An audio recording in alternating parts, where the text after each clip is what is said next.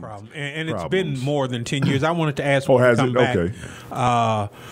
Since we've got a representative from the man in here. 28 people were injured, 26 of them gunshot wounds. They said this was not terrorism, but gang-related. How come that's not terrorism? It's terrorism. We'll talk about it when we come back from break. 888-926-7562, 404-603-8770. Back right after this. Wouldn't happen in Zone 6.